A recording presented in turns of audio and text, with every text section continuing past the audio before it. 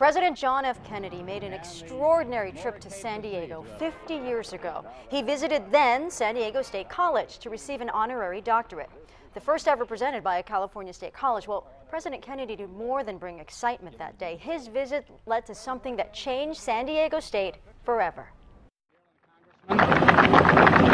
When President Kennedy arrived in San Diego on June 6, 1963, San Diego State student Patrick Stalnaker was there. It was a magic moment to see him get off. The president's motorcade made its way down El Cajon Boulevard toward the Aztec Bowl at San Diego State. So everybody needed one of these cars. Yeah, to get in. The atmosphere in the bowl was electric. Today, this is all that's left of the bowl. The bleachers now considered too unsafe to sit on. But imagine this place back then, when President Kennedy was here, packed with 30,000 people.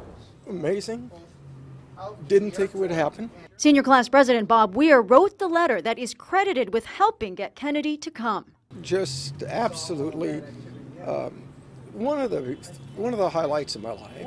After receiving his honorary doctorate, it made sense that Kennedy talked about education. No country can possibly move ahead, no free society can possibly be sustained unless it has an educated citizenry. His words now immortalized on a plaque unveiled during this commemoration.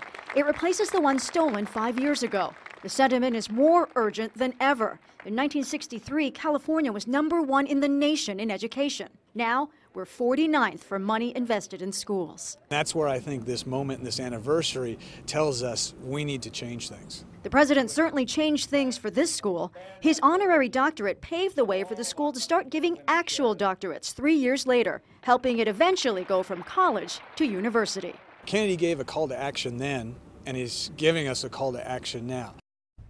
The president also toured Marine Corps Recruit Depot that day. Now, it was a milestone visit for all of San Diego. Professor Malio says in just 24 hours, 250,000 people came out to see JFK.